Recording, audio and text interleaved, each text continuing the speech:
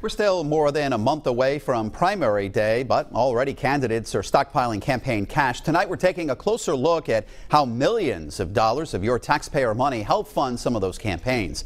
Eyewitness News reporter Kim Kalunian has more now live in our studio. Kim?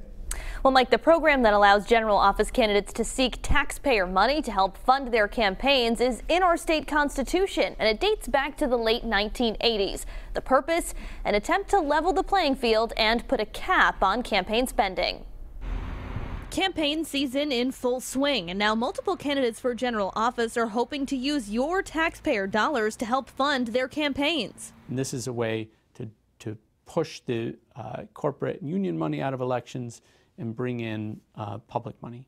John Marion of good government group Common Cause says Rhode Island's public matching fund program dates back to the late 1980s, and the state sets aside millions of dollars for candidates each election year.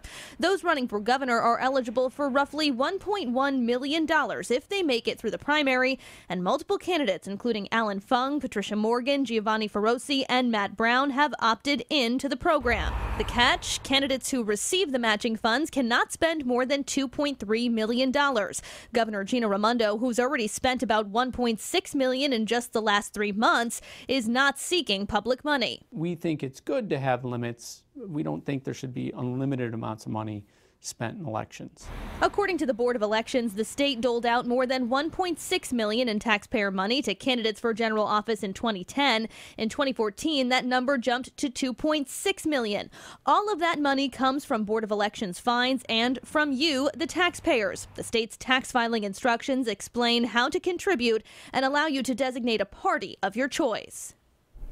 And this program applies to all general offices, so candidates for lieutenant governor, secretary of state, treasurer, and attorney general can also apply for a lower amount of matching funds. Now, Marion says he'd like to see this also apply to the General Assembly races and to the primaries. Live in studio, I'm Kim Kalunian, Eyewitness News.